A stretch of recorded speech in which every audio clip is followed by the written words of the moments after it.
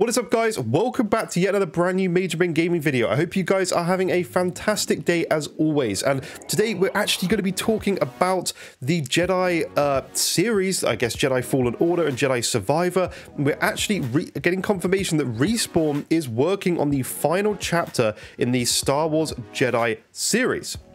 The upcoming Star Wars Jedi game will serve as the final installment in the series, confirmed by EA President Laura Melee? You know, that name anyway. Respawn Entertainment, let me zoom this in a bit so you guys can actually read better. Respawn Entertainment, the developers behind the Jedi games, has been successful with over 40 million players. This game is phenomenal, both of them, if you haven't played them already. Definitely go check them out if you want to. Speculations arise about Cal Kestis' dark journey and a new director for the final chapter after the departure of Stig Asmussen. I'm sorry, I'm trying my best.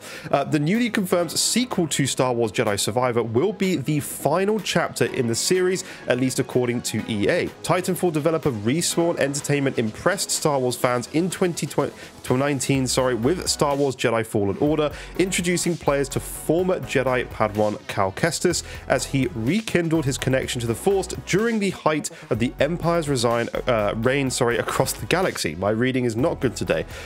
Star Wars Jedi Fallen Order, in my personal opinion, was the better between the two games. Most people say the opposite, so don't listen to me. I'm just giving my opinion, of course.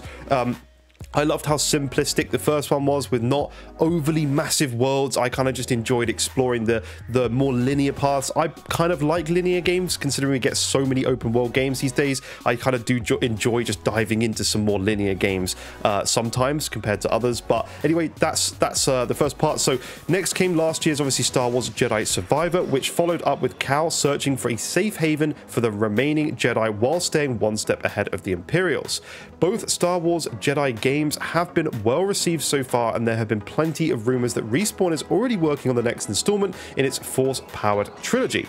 Recent job postings of the developer have suggested that Respawn is looking to fill various positions for a mystery project that could very well be the next Star Wars Jedi sequel, even with EA remaining tight-lipped about its existence up until now.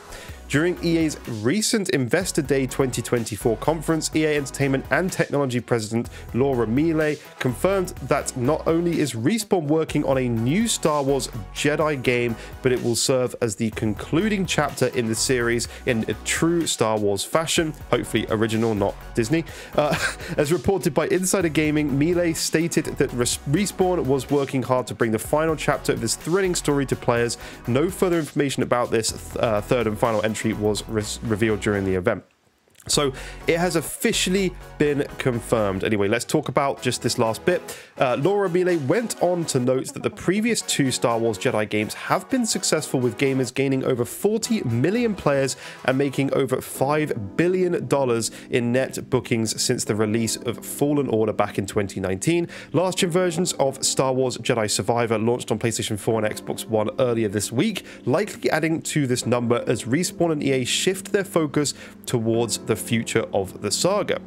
What the future holds is still up in the air, and there has been plenty of speculation about the next Star Wars Jedi game's story. The events and the previous two games have left players feeling that Cal's journey could take a darker turn in his final chapters, an idea that his actor Cameron Monaghan, I always can't pronounce people's names, has expressed interest in exploring the past. What is known is that the eventual follow-up to Star Wars Jedi Survivor will be helmed by a different director, as Stig Asmussen departed from Respawn to form his own studio last year, which is also something else that's very interesting, and I look forward to seeing what that studio does.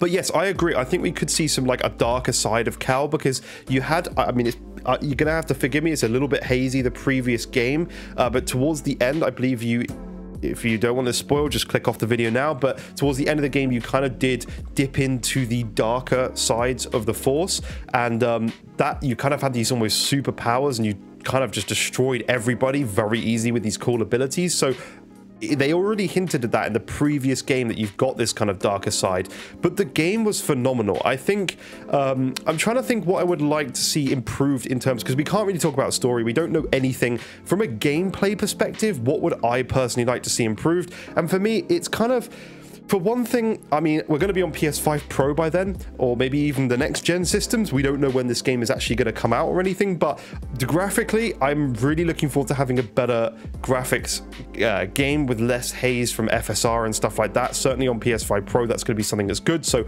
I'm excited from that point of view. I really hope that they get this game at launch just not full of bugs and problems and bad performance, because it's just disappointing for everybody, especially the PC guys. I tested this game on PC at very early at launch, even with a 4090 and a 12900K with everything on Ultra. I agree, everything Ultra, but this is a 4090, a £2,000 graphics card, especially back then when this game launched. Yeah, a lot of FPS problems, struggling to hit 60 frames at all in all of the game. And again, they didn't have stuff like frame generation added to this title at launch. They do now, but it wasn't in there at launch. So I hope we get a lot of features and better graphics and things like that. Gameplay wise, I think the gameplay is solid. I actually really enjoy the mechanics of the game, the force abilities. I like the different stances that you have. The skill trees are pretty decent as well.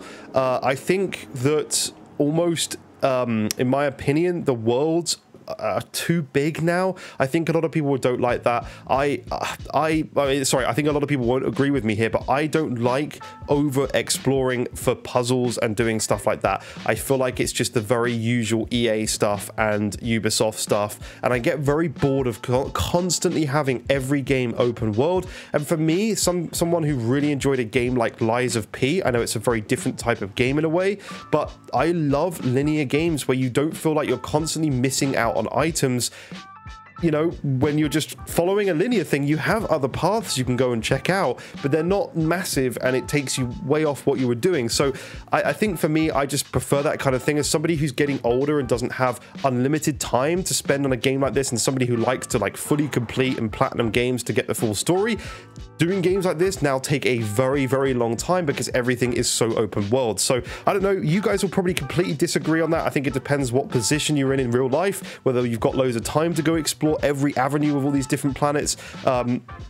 You know, it's kind of difficult to get time to do everything, but very interested, very excited, can't wait to get my hands on these games. I like both of the games. Again, the first one for me, I think maybe it was the time as well this game came out. It was just kind of a really cool time, and I just have very fond memories of that time, so I think that also helps for my favoritism of the first game. But I'm excited for everything. It's going to be really cool, and I can't wait to see where the next journey is going to take us on this adventure. So thank you very much for watching. Please leave a like, subscribe, and I hope to see you guys in more videos. I think there's been a lot of videos coming out around this time, so apologies for like the constant uploading, but there's a lot of news happening and a lot of interesting things right now that I want to talk about. So thank you for watching. Leave a like, subscribe, see you in future videos. Bye bye for now.